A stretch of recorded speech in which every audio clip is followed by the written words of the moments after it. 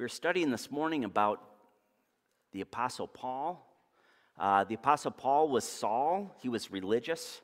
As to the law, he was a Pharisee. He was a Hebrew of Hebrews. Kind of in our modern day, he was kind of like somebody that would have graduated with honors from Harvard and then went to Oxford University for his doctorate. I mean, he was extremely well credentialed. And we were talking about the difference between religion and relationship.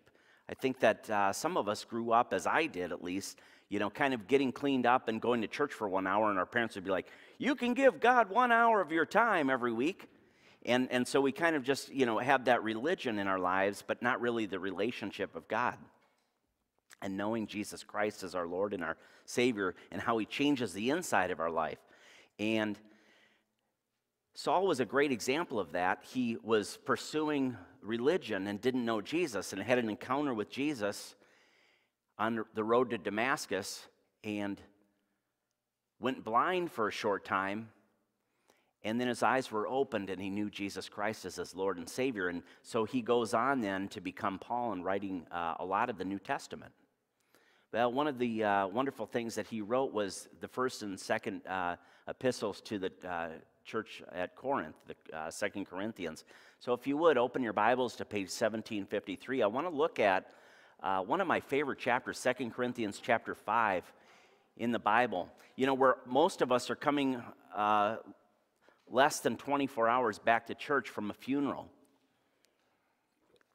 And a lot of things take place at funerals. Friendships are rekindled or reconnected. Sometimes you see friends or family members that you haven't seen in a long time. But we have a tradition, in some cases people opt to have an open casket. And you have a wake and you come up and you see the person, your loved one, and it's a strange thing to do that, and it's a strange thing to see the person that you've known and loved lying in a casket. And to me, on Friday when I did that and saw Gary, I just couldn't believe it. I just couldn't believe it. That somebody that was with us just a few weeks ago now is at home with the Lord. And it's interesting about the body, and I'm not trying to be morbid at all, but a body is almost like a compartment. It's almost like a puppet. I mean, you have the Holy Spirit. If you're in Christ, you have the Holy Spirit inside of you. You have your own soul, your personality, your intellect, the gifts that the Lord has given you. And then you have your physical body, and the physical body just kind of gradually, in my case, starts to get bigger, gets a little bit weaker, gets a little bit slower. And for those of us that live a long, full life, gradually over time, our bodies kind of wear out. And you see that when you're looking down in a casket, that really you see kind of a shell or a compartment of a person. Now, some of you might know this, that Paul, the writer of this, was a tent maker. So he was ministering the gospel, he was proclaiming Christ, he was spreading the message of the gospel, but also for a living, he was a tent maker and he made tents. And so let's look at 2 Corinthians chapter 5 and see what it kind of tells us to kind of gain a perspective of how short our lives are and how long eternity is. And really what I think Paul is trying to do is help us to kind of focus on the long term, the fact that we're here 80 years maybe, 60 years, 40 years, sometimes maybe 90 or 100 years, but that is just a drop in the bucket compared to all of eternity. So help us to set our minds on that. So starting in 2 Corinthians chapter 5, verse 1, about our new bodies, he writes this: "For we know that when this earthly tent we live in is taken down, that is, when we die and leave this earthly body, we will have a house in heaven, an eternal body made for us by God Himself and not by human hands." So really, kind of like a tent is temporary, right? I mean, it's almost spring and we could probably go out now and sleep in a tent. I see little kids running around. I mean, when I was a little kid, I had a tent, and then the funnest thing was getting an extension cord and bringing it out and then having like the radio or a TV playing inside the tent. But it was really temporary. And our bodies, your body, your flesh and blood, the heart beating in your chest, your brain processing information, your nerves and muscles and bones and all of these things are temporary. It's like a tent. So he's saying that this is going to all be over at some point. Unless the Lord comes back first, you're going to go to the conclusion of your life, and your body is going to really be gone. But that you, Christian, you have an eternal body, a brand new body that you will have that's eternal, that will last forever. And it's not made by human hands, it's made by God himself. I was thinking about Gary this morning, that he had his hip replaced. And he's up in heaven because of Jesus Christ, because of the forgiveness of his sins, and that hip replacement, no more hip replacement, right? He's got a brand new body. He's got a brand new hip. He's got a brand new, and it's an eternal body. It won't wear out. In fact, we were originally built, Adam and Eve, for eternity. So before sin entered the world was perfect. The world wasn't fallen. Their bodies were perfect. They weren't going to die. But as sin entered the world, the consequence of sin is death. But there's eternal life in Jesus Christ. And it's not made by human hands. Now go to verse 2. We grow weary in our present body, and we long, this is for Christians, we long to put on our heavenly bodies like new clothing. We long for that. For we will put on our heavenly bodies, we will not be spirits without bodies. So the moment that you close your eyes in this world, by the grace of God, through the death of Jesus Christ on the cross, paying the penalty for your sins, he shed his blood, he was whipped, he was beaten. I was imagining this morning, that they whipped him, that they were scourging him, that they were tearing flesh from his back with these whip and the glass and the metal shards and the crown of thorns on his head. All of that was happening, and he was bleeding and dying on the cross after he was tortured, nails in his hands, nails in his feet, and giving up his last breath. And he did that because he knew that in order for you to be with him forever, they had to pay a price. They, meaning God the Father, God the Son, and the Holy Spirit, three persons of the Trinity. God is one. That Jesus, the Son of God, died on the cross for your sins, was buried, and 3 days later rose again from the dead. So he overcame death to make a way back to God for you, so that when you die here, it's not over. You will be in the presence of God forever with a new body. While we live in these earthly bodies, we groan and we sigh. But it's not that we want to die and get rid of these bodies that clothe us. Rather, we want to put on our new bodies so that these dying bodies will be swallowed up by life. God himself has prepared us for this. And as a guarantee, he is giving us his Holy Spirit. Remember the disciples? They were saddened. Jesus was going away. Jesus was going away. Jesus knew exactly what he was going to do, that he was going to be sacrificed on the cross for the sins of the world. And the disciples were sad, and he said, after I go, I will send you the Comforter. Isn't that a great word? The Holy Spirit. There's different words for the Holy Spirit. One of them is, you know the word pneumonia? I think I was in like 6th or 7th grade. I was trying to figure out how to spell pneumonia, like having pneumonia in your lungs, Pneumonia. And the Holy Spirit in Greek is pneuma, wind. The Holy Spirit is the Comforter. The Holy Spirit in you, as a Christian, the Holy Spirit, Christ in you, the hope of glory. So there's hope and there's comfort, and there's been a deposit placed inside of you that's a promise from God himself, one who never breaks his promise. He never breaks his promises. He's never done that, and he never will.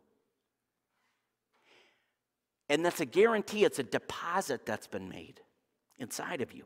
It's what animates your Christian life. And it's a guarantee given us by his Holy Spirit. It's the end of verse 5. Verse 6.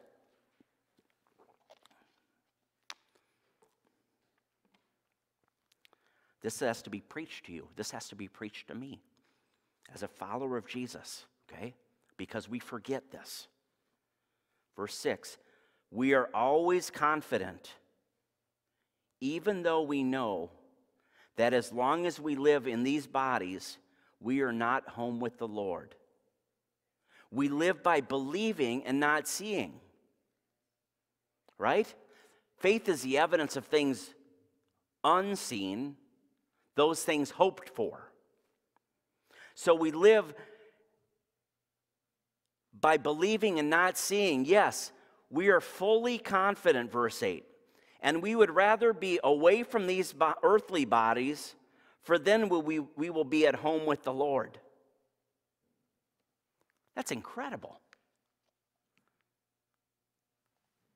The pastor that was visiting here yesterday was reciting scripture. He was reading it. Death, where is your sting? You have nothing to be afraid of. You know that? You have nothing to be afraid of. Because to be absent from the body is to be home with the Lord. You have nothing to be afraid of. I'm smiling because men, we're not afraid of anything. We get stressed, we're stressed, but we're not afraid. That's not true. We're afraid, and then as we get afraid, we worry, and then as you worry, you get stressed, and then it's maybe acceptable to say, well, I'm kind of stressed today. But underneath that, sometimes can be fear. But ultimately, you have nothing to fear. You have nothing to fear but fear itself. Was that Roosevelt? I can't remember who that was. That Roosevelt? But imagine this. They could come in here right now and lock the doors with guns. They could say, renounce Jesus or die. And you could face death and say, I'm his. And they could shoot you dead. They'd shoot me dead. And to be absent from bodies, to be home with the Lord. You have nothing to be afraid of.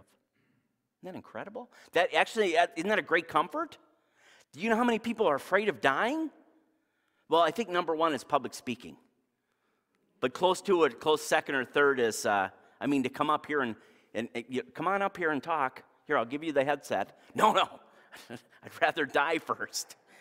I think it's really close, neck and neck. But you don't even have to be afraid of that. But imagine your life being lived as one who is not afraid. And if you are not afraid, if your citizenship is in heaven, if you realize that to be absent from the body, no matter what happens, worst case scenario is you die and you're home with the Lord, how would your life be different? How would you live your life differently? Would you risk more? Would you share more? Would you love more? Would you say, I love you more? Would you encourage more? Would you give more? How would your life be different living it fearlessly for Christ?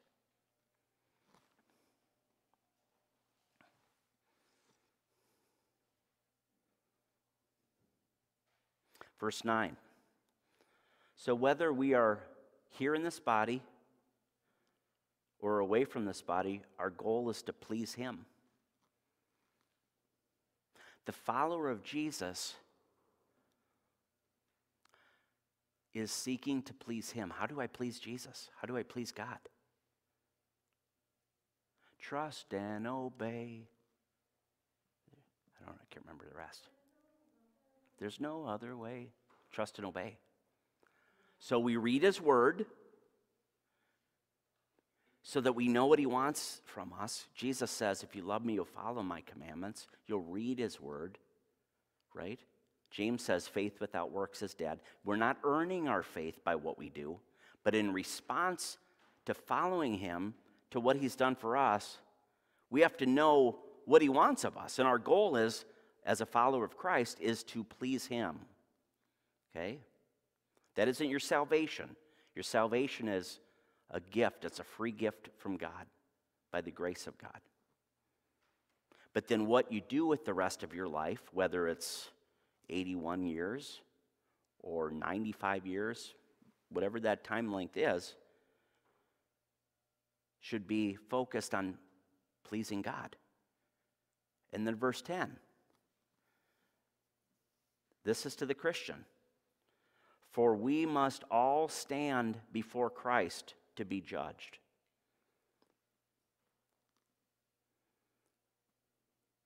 We must all stand before Christ to be judged. Well, I'm saved. I've been forgiven, so I'm a Christian. I'm not going to be judged. What? Well,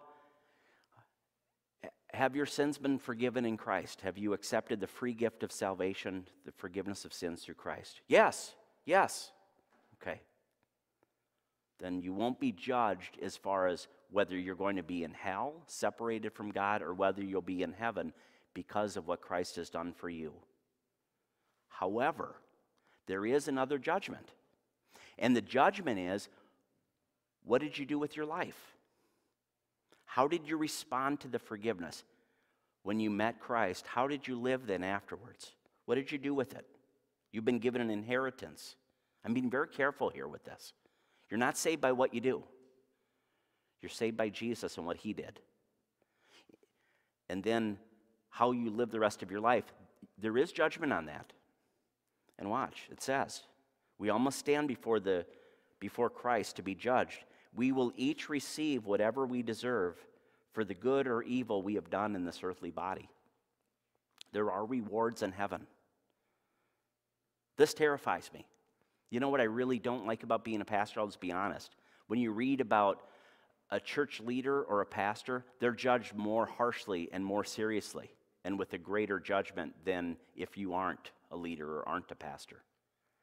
And that's what can wake me up in the middle of the night. It isn't being pleasing and being popular and being liked. Those things are good and helpful. But the fact that I will be judged as a pastor. And so it's a humbling, serious consideration that I'll be judged.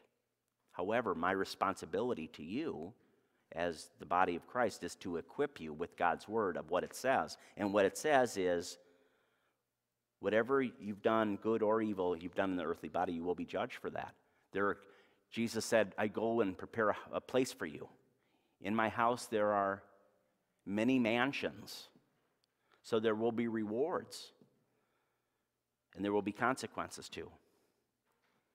And that's very serious. But it's also comforting to know, to back up and go back to fearlessness, that in Christ you can live a fearless way. It's better to fear him than to fear man, to fear the culture, to fear popularity, to fear acceptance of others. Verse 11, because we understand our fearful responsibility to the Lord, we work hard to persuade others. We've been talking a lot about evangelism. I'm starting to back off a little bit on evangelism because for the last decade or so, my passion has been sharing my faith. And I press that button. And most pastors don't. Most pastors just kind of go through the sermon, have a great day, we'll see you next week. My passion is that as you grow in Christ, you will share your faith and love of Christ to others. To love others and to share Christ when and where you can. And so that is the work that you persuade others to consider Christ, verse 11. God knows we are sincere, and I hope you know this too. Are we commending ourselves to you again? No. We are giving you a reason to be proud of us. So you can answer those who brag about having a spectacular ministry rather than having a sincere heart. If it seems we are crazy, it is to bring glory to God. It's crazy to stand for Christ. It's crazy to say, you know what? I love you, I care about you, and Jesus is the only way. He is God. Buddhism is not the right way. Yoga is not the right way. Hinduism is not the right way. Mormonism is not the right way. Being active in a gay lifestyle or being active in a lifestyle that is not in traditional marriage between a man and a woman in marriage is not the right way. Pornography is not the right way. Transgender is not the right way. Islam is not the right way. Atheism is not the right way. Agnostic is not the right way. Jesus is the only way. He said, I am the way, the truth, and the life. When they said to him, when they were accusing him, tell us plainly, are you the Son of God? He said, Ego away me, I am that I am. He is God. He is the only way. There is no other way in which a man or woman can be saved than through Jesus Christ. That's intolerant. That is not very nice. It's not acceptable. It's not politically correct. It is the gospel. It is the truth. And however the Lord wants to use you, say, Lord, use me to share the fact that you made every single person in your image and that you want them to know you. And the fact that I do know you means I have the privilege of introducing you to other people. And that might seem crazy. If it seems we are crazy, Paul writes, it is to bring glory to God. It's to elevate Jesus, not ourselves. You don't need more Marcus, you need more Jesus. You don't need another pastor, but you need more Bible, you need more Jesus. You want more prayer? You will grow in him. He will grow in your life, and as you grow, you'll be compelled by love of Christ to share him with others. And if we are in our right minds, Paul says, it is for your benefits. Either way, Christ's love controls us since we believe that Christ died for all. Christ died for the Muslim. Christ died for the atheist. Christ died for the person that hates God, who's in politics and going against the church. Christ died for them. We also believe that we died to our old life. The term born again. Are you born again? Oh, I'm not religious. I'm not born again. The 20th century saw all kinds of examples of born again. You saw some crazy people born again. But Jesus said, you must be born again to enter into the kingdom of heaven. So your old life is dead. Your new life is with Christ. We believe that Christ died for all. We also believe that we have died to our old life. Verse 15, Jesus died for everyone, so that those who receive his new life will no longer live for yourself. Instead, you will live for Christ, who died and was raised for you.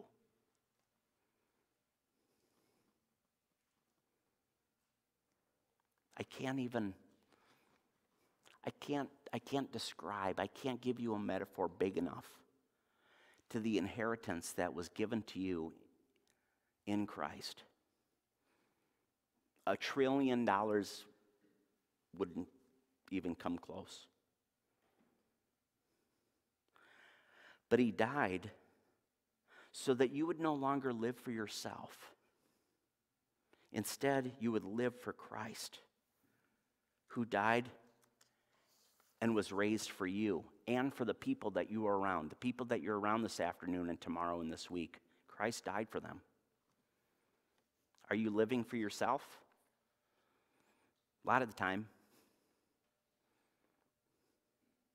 Verse 16, so we have stopped evaluating others from a human point of view. At one time we thought Christ was merely a form of a human point of view. How differently we know him now.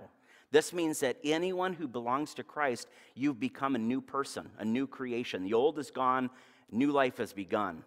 All this is a gift from God, who brought us back to himself through Christ. And God has given us this task of reconciling people to him. For God was in Christ, reconciling the world to himself, no longer counting people's sins against them. And he gave us this wonderful message of reconciliation. So we are Christ's ambassadors. God is making his appeal through us. We speak for Christ when we plead, come back to God. For God made Christ, who never sinned, to be our offering of sin so that we would be made right with God through Christ. Propitiation and exchange, the great exchange. All of the sin and all of the things you've done in your life were put on Jesus. And Jesus was separated from the Father on the cross because he bore our sins. What were some of his last words? My God, why have you forsaken me? God the Father turned away from Christ, God the Son, because sin is not in the presence of a holy God. And Jesus, for that moment on the cross, bore our sins. He was covered in sin. He was filled with sin, with my sin and your sin. And he died to sin and overcame sin by rising again. And his righteousness, his holiness, his worthiness was given to you, and your sinfulness was given to him. And now for the rest of your life, whether it's 3 weeks from now that you pass away or God comes back first, in response to that free gift that he's given you in Christ, you wake up each day and look around you, and you're surrounded by people that God loves. Doesn't matter who they are, what they are, or where they're from. God loves them. And if you look up and say, God, change my heart to love them as much as you love them. And I don't know what to say, but use me today. And you do a little bit of my Bible memorization, and you do some praying, and you worship the Lord with some music or however you want to worship him, and you come to church and you get encouraged in Christ. We're stirring up the hornet's nest. But God will grow you, and it doesn't matter if you're 83 years old or 43 years old.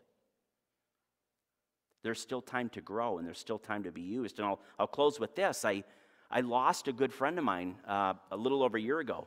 She was 98. Her name was Ace. I went to see Ace. She was volunteering twice a week at Prop Shop, the thrift store. Hard of hearing. We'd stand in the middle of the store and we'd pray together out loud, but she was hard of hearing, so we were like, Lord, please bless everyone. Help us, use us today to share Jesus Christ, that you died on the cross, you rose again, that you love people. Help us to be ambassadors. Help us to share you, to live as Christ, to die as gain. We will be home with you someday, Lord. And I went to see Ace in the hospital, 98 years old. I mean, you know how many facial expressions you do in 98 years? Every little crack and crease and wrinkle was in her face, smiles and frowns and sadness, all of the decades in her face. And she's lying there, and you know what Ace is thinking about? Ace is thinking about the women that she has shared Jesus with over the years at Prop Shop and how she's concerned because they don't know Jesus. And we prayed for them before she died. 98. I think the Lord introduced me to Ace before I got to this church to, well, you could look at it two ways. To encourage you or to not let you off the hook. Which I'm not sure where to go with this on this. To encourage you, because you know what? It's like a little kid running through a sprinkler on a hot summer day. It's fun. It's actually thrilling to share Jesus and to love people and to take risks and to live fearlessly. It's the funnest way to live. I know is funnest a word? I know funner is not a word, but I love funner. It's a great way to live. And actually, the Lord will judge us on what we do with the lives and the gifts that he's given us. You are in ministry. You don't have to be a pastor to be in ministry.